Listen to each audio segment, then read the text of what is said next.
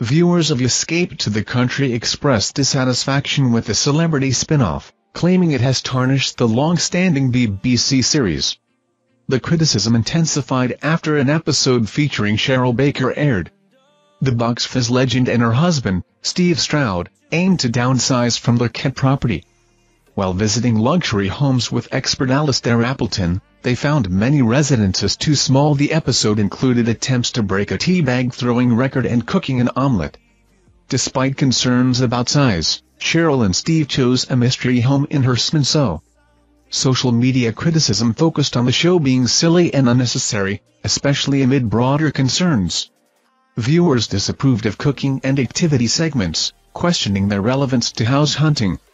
Some defended the show, praising Cheryl Baker and enjoying the celebrity-focused content.